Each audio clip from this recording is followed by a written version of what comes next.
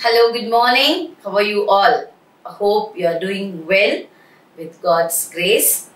Where were we? Last week we were discussing about immunity, isn't it? Immune system we were in, and in between we learned about adolescence and drug abuse and how to go about it and how to deal that we learned. And today's part is the continuation of immune system immunity. We'll start with the lymphoid organs today. Okay, what are the lymphoid organs and how it is helpful in our immune system, that we are going to see today.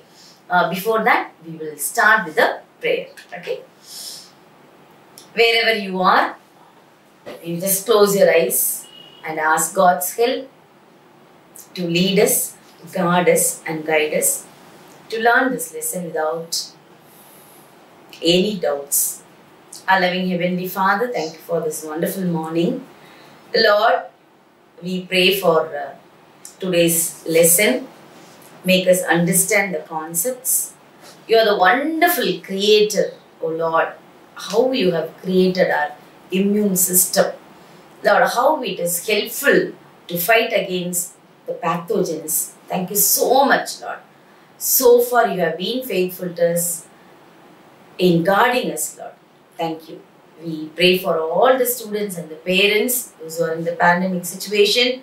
Be with them, Lord. Help them. Whatever they need, whatever they desire for, whatever they ask for, you please fulfill their heart. In Jesus' name we pray. Amen. So, lymphoid organs we are in. Last class, as we discussed, what is immunity we saw, and different terms I introduced: antigen, antibody and antibiotics I taught you. Hope you remember, isn't it? Now we are in lymphoid organs in immune system. The organisms consist of several structurally and functionally different organ and tissues that are widely spread in our body. சரியா, organ system அப்படினாலே அல்லது immune system அப்படினாலே நம்மளுடைய உடம்பு முழுக்க immune organக்குரிய immunityக்கு உரிய organs, they are arranged in a wonderful way. So organs involved in origin, maturation, proliferation. Maturation na mature ஆகிறது. Proliferation is multiplication, இல்லையா? So lymphocytes ஓட origin, lymphocytes எங்க பிறக்குது? What is lymphocyte? Lymphocyte is a type of a WBC. Remember, what are the 5 types of WBCs? Tell me. Lymphocyte, monocyte, basophil, eosinophil, neutrophil. Remember, granulocytes and agranulocytes, WBCs we have learned. So in that, lymphocyte plays a vital role in immune system, yeah. So in the lymphocytes origin, அது எங்க பிறக்குது, எங்க mature ஆகுது, எங்க proliferate ஆகுது, எங்க multiply ஆகுது, இது இவ்வளத்தையும் சொல்ற ஆர்கனுக்கு பேரு தான் lymphoid organs. Okay.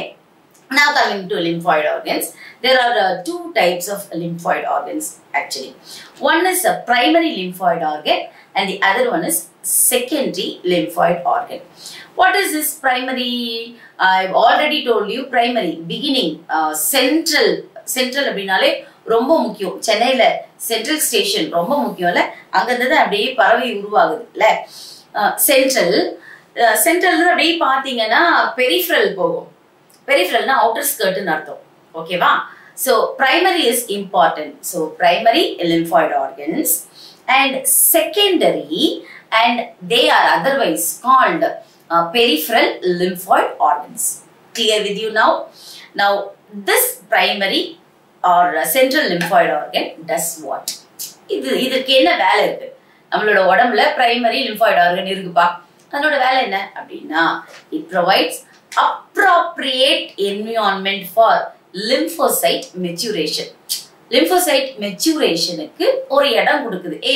நீ ரொம்ப முக்கியமான ஆளு, என்கிட்ட வந்து மெச்சூர் ஆகு அப்படின்னு சொல்லி ஒரு சில ஆர்கன்ஸ்லாம் சொல்லுதான்.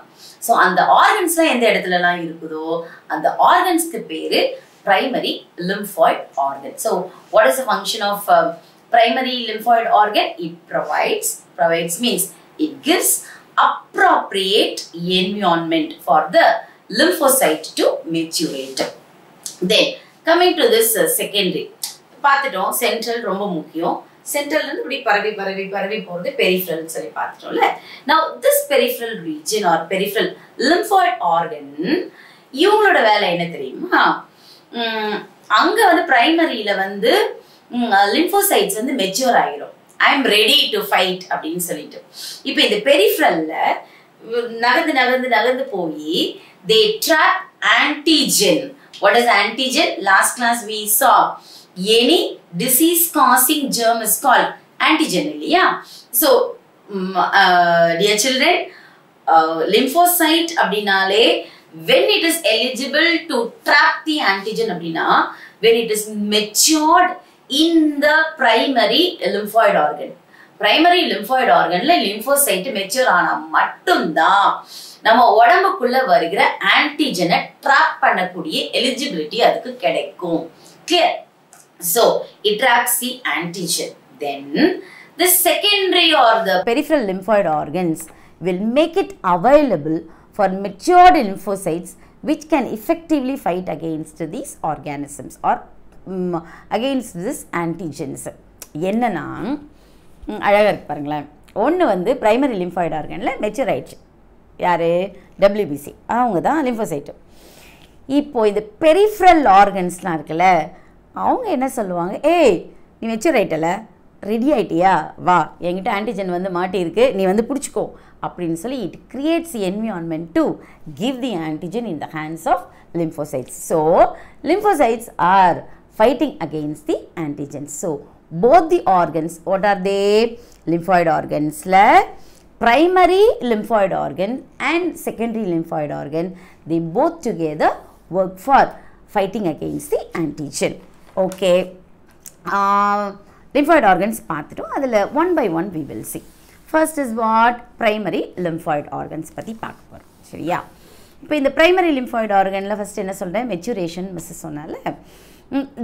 And also it is involved in the production of early selection of lymphocytes. ஆமாப்பா, எல்லா lymphocytes கிடையாது. It will first select what lymphocyte to fight against. So early selection. Then these lymphocytes become dedicated to a particular antigenic specificity. இந்த ஆன்டிஜனை போய் தாக்கிறதுக்கு இவங்க தான் வேணும் அப்படின்னு சொல்கிறதுக்கும் primary lymphoid organs are ready. Then these lymphocytes should mature. I told you, no, these எப்போ இவங்க நான் ஏற்கனவே சொன்னேன், இந்த லிம்போசைட்ஸ்லாம் யார்? ஆன்டிஜனை எதிர்க்கிறவங்கன்னு சொல்லியாச்சு. ஆன்டிஜன்ஸ் யார்? Pakistanis, Chinese. இப்போ இவங்க யார் சொல்லுங்கள்? அப்போ WBC லிம்போசைட்டு நம்ம சோல்ஜர்ஸ். இப்போ நம்ம சோல்ஜர்ஸ் சும்மா போயிட்டு அங்கே போயிட்டு வாகாலையோ அங்கேயே போய் நிற்க முடியுமா? unless they take the training, proper training. அதுக்கு தான் அவங்களுக்கு மிலிட்ரி ட்ரைனிங்னு சொல்லுவாங்க. டிசிப்ளின், அவங்களோட உடம்பு டிசிப்ளின் எல்லாமே இருக்கும் இல்லையா? ஸோ அந்த அளவுக்கு இந்த லிம்போசைட்ஸ் இவங்க சோல்ஜர்ஸ் தானே. So what is there eligibility?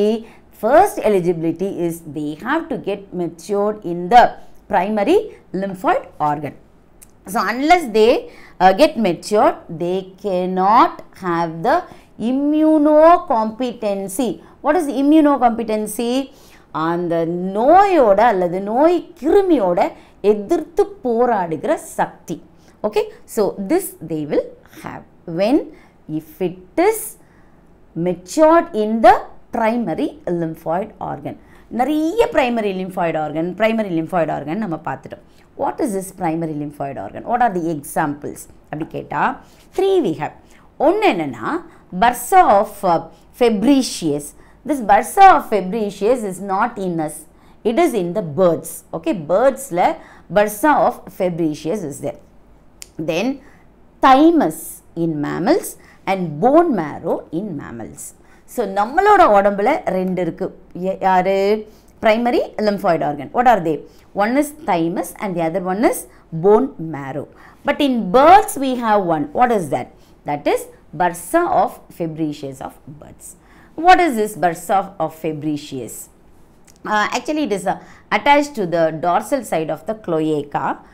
Cloaca, last year we learned, what is that? It is a common opening of an animal which can or which serves as both for the excretion and for the exchange of the gametes.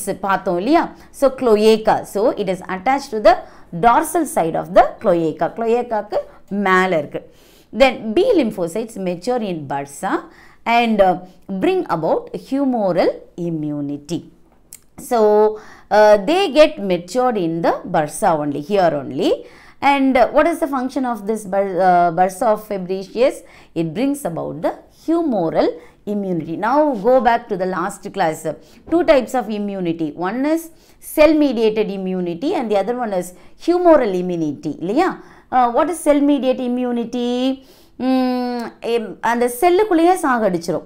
Vera edhuvum kedaiyadhu. But what is humoral immunity? Humoral immunity, fever concept.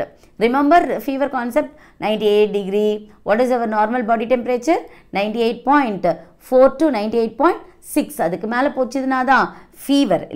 So, fever concept remember. So, that is humoral immunity. Children, humoral immunity is nothing but the production of, or the antigen is stimulated, or antigen stimulates the antibodies to produce and fight against. Okay, that is humoral immunity. This is a NEET question. Which animal this bursa of Fabricius is found in kekla? In bursa of Fabricius in birds, what type of immunity is found in chali kekla? Okay, make it a point. Then in mammals too we have, one is a thymus. Thymus வந்து பிறக்கும்போது குழந்தை பிறக்கும்போது அப்படின்னா it plays a vital role. Neonatal periodலையும் adolescent stage வரைக்கும் thymus உடைய வேலை ரொம்பவே பெருசு. ஏன் அப்படின்னா குழந்தை இப்பதான் பிறந்திருக்கு அம்மா கிட்ட இருந்து, குழந்தைக்கு இம்யூன் பவர் கிடையாது. அதனால தான் அம்மா என்ன பண்ணணும், 6 months வரைக்கும் breast feeding is very very very important இல்லையா. So this thymus play a vital role in a neonatal period. சரி, இப்போ where it is found, what it is, how it is அப்படின்னா, to take a size or the shape, it is flat bilobed organ. So, 2 lobes are there in thymus and it is located behind the sternum. What is sternum? Ribs we have, and this is the sternum region. So, behind the sternum region thymus is present, and above the heart it is present. And this thymus contains numerous lobules. What is lobule? Lobe is singular, lobule is many, like alveoli. Okay, and heart 4 septa, 4 chambered, so 4 separation, like that. Many lobes are there, so many lobules. So in between each lobule a septa is present, that is separation is present in the thymus. And the other way we can say that it is connective tissue, and that is called septa. This is about the thymus. And the structure, if we take, 2 compartments are there. It is differentiated into outer compartment and the inner compartment.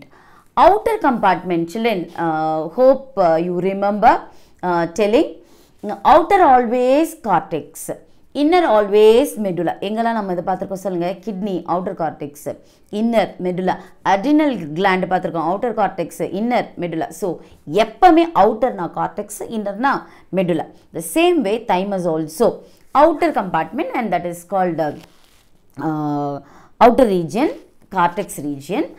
And in the cortex region many or compactly densely packed with the immature T cells called thymocytes are present. Clear? Thymus ரெண்டா பிரிக்கலாம். outer cortex ல densely நிறைய T cells are there.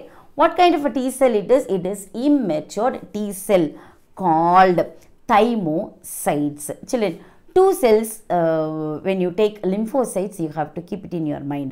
One is B lymphocyte and the other one is T lymphocyte. Okay, T lymphocyte எப்போமே it gets matured in the thymus.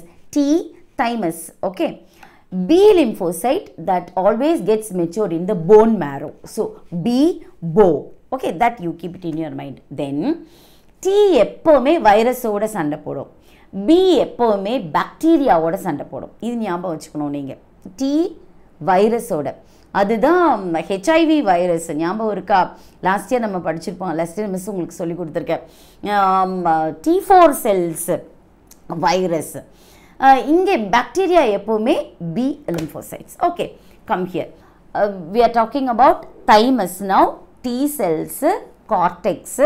கார்டெக்ஸில் நிறைய கொச்சன்னு என்ன இருக்குது? Densely fact of T immature cells. Okay, இப்போ inner compartment is medulla and it is sparsely populated. What is sparsely? அங்கே ஒன்று இங்கே ஒன்று, அங்கே ஒன்று இங்கே ஒன்று, அந்த மாதிரி it is populated with mature thymocytes. What do you mean by that? outer cortexல immature இருக்கிறது. மெச்சூர் ஆகும்போது உள்ளே போயிடும், மெடுலாக்குள்ளே போயிடும். அண்ட் கொஞ்சம் தான். இப்போ நீங்கள் மைண்டுக்குள்ளே கொண்டு வர வேண்டியது என்னது? அப்போ இம்மெச்சூர் நிறைய இருக்குது, மெச்சூர் ஆகிறது கொஞ்சம் தான். So that cos inside the medulla region. Then what is the function of this mature thymocytes அப்படின்னா, main function is to secrete the hormone called thymosin. அது தைமோசைட்டு cell, thymosin hormone. Okay, and it stimulates the T cells to become mature and also to immunocompetent. மூணு வேலை இருக்குது. என்ன வேலைலாம்? ஒன்று hormone தைமோசினை secrete பண்ணுறது, இன்னொன்று T செல்ஸை மெச்சூர் பண்ண வைக்கிறது, மூணாவது இம்யூனோ காம்பிட்டன்ட், சண்டை போடுறதுக்கு ரெடி ஆகிறதுக்கு ட்ரைனிங் கொடுக்குறது. இவ்வளவும் இந்த தைமோசினோட வேலை, தைமஸில் உள்ளே நடக்கிற வேலை. Okay, though this thymus is very important in the beginning of the days, neonatal, குழந்தை பிறந்த உடனே மிஸ்ஸஸ் சொல்லிட்டேன். And but when a child attains 12, 14, 15, 16லாம் வரும்போது, டீனேஜருக்கு வரும்பொழுது இந்த தைமஸ் இருக்குல்ல, எங்கே ஹார்ட்டு ஸ்டர்னம்க்கு பின்னாடி ஹார்ட்டுக்கு மேலே இருக்கிற ஒரு ரீஜன் இருக்கு இல்லையா, that will become ஏட்ரோஃபி. What is ஏட்ரோஃபி? செத்து போயிடும், அதில் வேலையே செய்யாத மாதிரி ஆயிடும், அந்த இடத்துல எதுவுமே இருக்காது. அண்ட் நியோனேட்டல் பீரியடில் பெருசாகவே வெரி ஆக்டிவாக இருக்கிறது. டீன் ஏஜில் இட் வில் பிகம் ஏட்ரோஃபி. எப்போவுமே நம்மளோட உடம்புக்குள்ளே ஒரு இடம் காலியாக இருந்ததுன்னா அந்த இடம் காலியாக இருக்காது, that will be filled by something else. இப்போது தைமஸ் இருக்க வேண்டிய இடத்துல என்னவாயிரும் அப்படின்னா, it is replaced by the adipose tissue. Adipose tissue is a kind of a fat tissue. Able to get me? Now we are in thymus structure. Miss இதில் ஒன்று சொல்ல வேண்டியது ஞாபகம் இருந்தது. the B cell சொல்லிட்டேன் miss. It matures in the bone marrow and T cells always matures in the thymus. Okay. Now coming to bone marrow. Sunday அப்படின்னோன்னா ஞாபகம் வர்றது bone marrow. ஞாபகம் வருமா? நான் வெஜிடேரியனாக இருந்தீங்கன்னா வீட்டில் எலும்பு செஞ்சாங்கன்னா அம்மா பெஸ்ட்டு பார்ட்டை mummy will give it to you. இல்லை, ஒரு வேளை உனக்கு பிடிக்கும் அப்படின்னா ஒரு நல்ல ஒரு கடிச்சு போனுக்கு உள்ளே இருக்கிற ஒரு ஸ்பாஞ்சி போர்ஷன் இருக்கும்ல, that spongy portion is phone மேரோ actually. Okay, and phone மேரோ இதுதான் லைஃப்பில் வந்து ரொம்பவே முக்கியமான பகுதி. It is very nutrient part we can say, and it is also a lymphoid organ, primary lymphoid organ, and it is a lymphoid tissue. It is made up of a lymphoid tissue and it is found within the spongy portion of the bone, and it contains stem cells. That you have to keep it in your mind. Stem cells, what is that? Mass of cells which has the capacity to totipotency to come or grow as any kind of cells அப்படின்னு நம்ம பார்த்துருக்கோம் இல்லையா. And it can be differentiated. If the stem cells are introduced in the kidney, that will become nephron. பிரெயினுக்குள்ளே புகுத்துனாங்கன்னா that will become neuron. So any part it is injected or implanted, that is a good term, isn't it? So that will behave as that particular organ or that particular tissue or cell இல்லையா. So bone marrowல தான் இந்த stem cells இருக்கு. And they are hemopoietic or hematopoietic cells. What is that hematopoietic cells? It has a capacity or potential to multiply through the cell division. That is the first character of the stem cell. And the second one is either remain as the same as the stem cell. கடைசி வரைக்கும் அது stem cell ஆகவே இருந்து வேலை செய்யும். Third, it is differentiate and mature into the different kinds of blood cells also. It can be a WBC or RBC. So it does its work. So this is about the bone marrow. We'll come to the secondary or peripheral lymphoid organs. In this peripheral lymphoid organ, secondary lymphoid organ, it is where or what is the speciality of this secondary lymphoid organ? Antigen is localized. In the secondary lymphoid organ la antigens are there. Okay, antigens are localized, so that it can be effectively exposed to mature lymphocytes. So mature lymphocytes வரும்போது antigen இவங்க வந்து பிடிச்சிருவாங்க. Then best examples we can say, சரிப்பா primary lymphoid organ பார்த்துட்டோம். இது birdsல versa of fabriceus, mammalsல thymus and bone marrow பார்த்தோம் இல்லையா. வேற என்னெல்லாம் இருக்கு? வேற secondary lymphoid organல எதெல்லாம் secondary lymphoid organ? So what are the organs that are responsible for trapping the antigen or localized antigen எந்த organsலலாம் இருக்கு secondary lymphoid organ அப்படின்னா lymph node is a secondary lymphoid organ. What is lymph node? நம்மளோட உடம்பு முழுக்க கிட்டத்தட்ட 600க்கு மேல lymph nodes are present. What are lymph nodes? lymph அப்படின்னா நிணநீர்னு அர்த்தம். Actually நம்மளோட உடம்புல இப்போ எப்படி blood circulatory system இருக்கு, நம்ம last year we learned no lymphatic system we learned how circulatory system is there. It is carried, என்னது இருக்கு, blood is carried and blood carries what, different types of blood cells, formed elements இருக்கு. அதே மாதிரி நம்மளோட உடம்புக்குள்ள எப்படி blood cells அல்லது circulatory system blood vessels இருக்குதோ அதே மாதிரி இன்னொரு சிஸ்டமும் நம்மளோட உடம்புல தண்ணி மாதிரி போயிட்டு வந்துட்டு இருக்கு. And that is called lymph, and it is a transparent colorless fluid. What it is made up of? It is made up of WBCs are there and few proteins are there. Okay va? சரி, இப்போ lymph nodes பற்றி நம்ம பேசிகிட்டு இருந்தோம். 600க்கு மேலே lymph nodes இருக்குன்னு சொல்லி miss சொல்லிட்டேன். எங்கெல்லாம் இருக்குது அப்படின்னா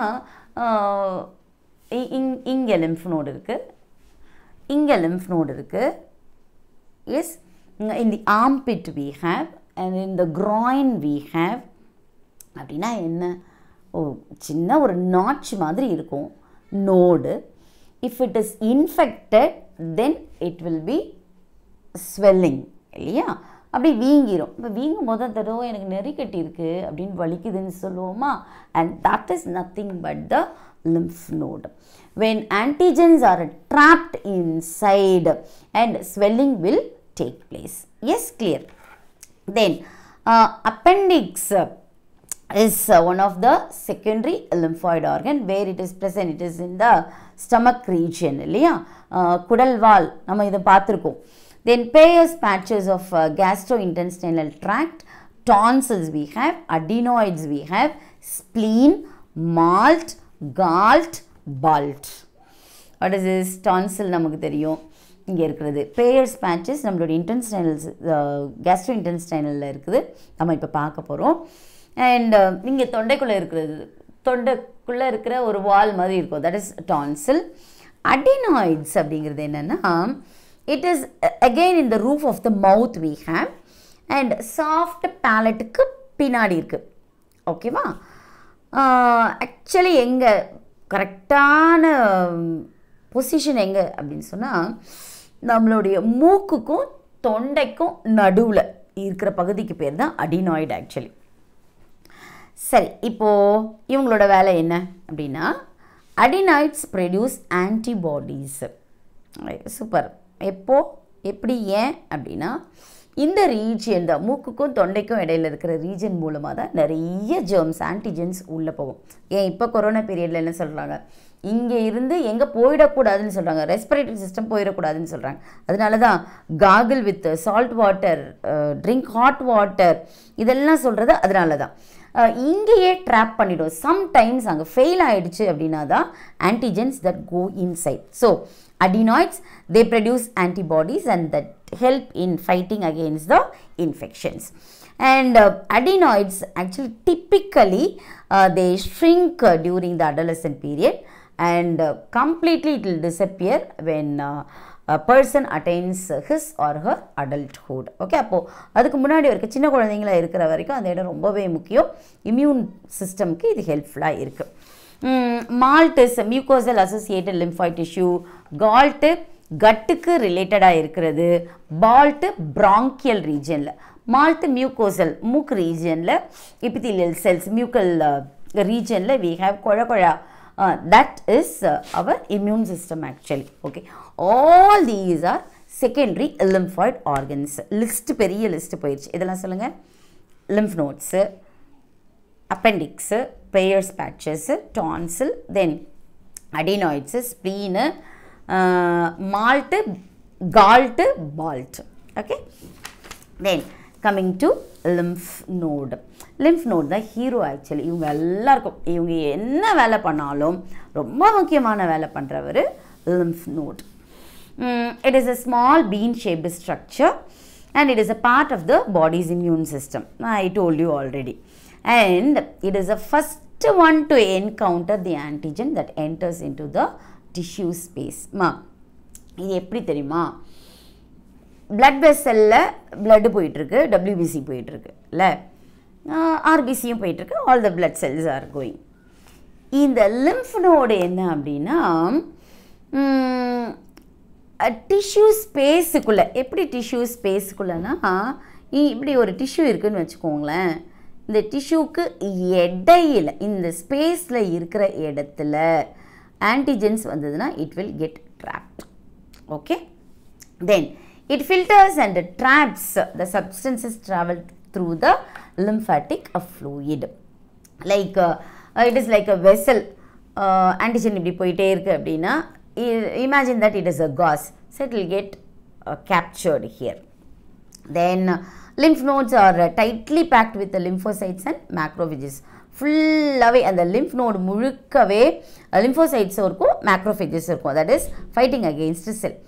Then hundreds of lymph nodes are found throughout the body. More than 600 we have. Then இந்த lymph node ஓடது என்ன தெரியுமா, மிஸ் உங்களுக்கு எப்படி சொல்லட்டும், லைக் நெட்வொர்க். ஓகேவா, இப்படி இங்கே ஒரு பாயிண்ட்டு இங்கே ஒரு பாயிண்ட் இருக்குன்னு வச்சுக்கோங்களேன். It is connected by a wire. Okay, so this net, இந்த பாயிண்ட் ஒரு lymph node, இந்த பாயிண்ட் ஒரு lymph node. இதை இடையில கனெக்ட் பண்ணுறதுக்கு ஒரு பைப்பு. lymph node இந்த இதிலேருந்து பாஸ் ஆன் ஆகி வர்றதுக்கு ஒரு கனெக்ஷன் வேணும்ல, that connection is lymph vessel. அவ்வளோதான். இப்போ எப்படி blood vessels are there? What are the blood vessels? Arteries, veins and capillaries இருக்குல்ல, எதுக்கு? சர்க்குலேட்டரி சிஸ்டம்க்கு. அதே மாதிரி lymphatic சிஸ்டமுக்கு lymph vessel, lymph duct is present.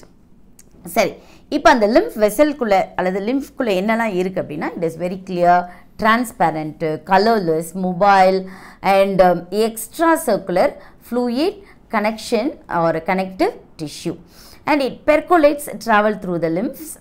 As I told you, it's like a gauze, filter. Antigen போகும்போதே இது drop பண்ணிரும் இந்த lymph node. And with the help of whom? With the help of the phagocytic cell, follicular cell, interdigitating dendritic cell, வால் மாதிரி இருக்கும், அதெல்லாம் drop பண்ணி பிடிச்சி வச்சிரும். Okay, this is about the lymph node. And what is the structure of the lymph node? A lymph node actually has got three region. Outer என்னது cortex, inner medulla, in between இருக்கிறதுக்கு பேரு paracortex. Okay, cortex outermost layer of the lymph node, and it consists of B lymphocytes. Outer cortex la என்னலாம் இருக்குன்னா B lymphocyte இருக்கு, macrophages இருக்கு, follicular dendritic cells are there. Paracortex குள்ள யாரெல்லாம் இருக்காங்கன்னா, it is a zone that is present beneath the cortex. cortexக்கு பின்னாடி இருக்கு, and it is richly populated by the T lymphocytes.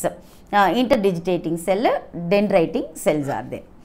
Medulla la என்னலாம் இருக்குன்னா, medulla is the innermost zone, and it is separately or sparsely populated by the lymphocyte. Children, remember, வெளியே T lymphocytes, B lymphocytes are there. உள்ளுக்குள்ள மெடுலாக்குள்ள lymphocytes are matured, and there are many plasma cells. They secrete antibody molecules. lymph node பத்தி பார்த்துட்டு இருக்கோம். உள்ளுக்குள்ள lymphocytic plasma cells are there. This plasma cell, remember, in future we will learn about this plasma cell more about. Then when the lymph enters the lymph node, lymph node enter பண்ணும்போது it slowly percolates, அப்படியே உள்ளுக்குள்ள அப்படியே புகுந்து உள்ள போக ஆரம்பிக்கும். So it will go through the cortex, cortexக்கு அப்புறமா paracortexக்கு அப்புறம் மெடுலாக்குள்ள போகும். So afferent veins மூலமா அல்லது வெசல் மூலமா உள்ள வந்து ஆன்டிஜன் இங்கே எங்கேயாவது இருக்கும் அப்படின்னா லிம்ஃப் நோடு அப்படியே ட்ராப் பண்ணி வச்சுக்கோ. ஆன்டிஜனை மாத்திரம் ட்ராப் பண்ணிடும், மற்றது லிம்ஃபு ஜெர்ம்ஸ் இல்லாதது அப்படியே வெளியே போயிடும். இப்போது ஏன் இன்ஃபெக்ஷன் ஏன் வீங்குது அப்படின்னா, இப்படி ட்ராப் பண்ணும் பொழுது ஃபைட் பண்ணும், சம்டைம்ஸ் இது முடியாமல் போயிடும். அந்த நேரத்தில் லிம்ஃப் நோடு குட்டியோண்டா இருக்கிறது, lymph node will get swollen. அதனால தான் வீக்கம் அப்படின்னு சொல்லலாம். அப்போது ஒரு இடத்துல வீக்கம் வந்துருச்சு அப்படின்னாலே அந்த ஆளுக்குள்ளே இன்ஃபெக்ஷன் ஜாஸ்தி இருக்குது அப்படின்னு அர்த்தம்.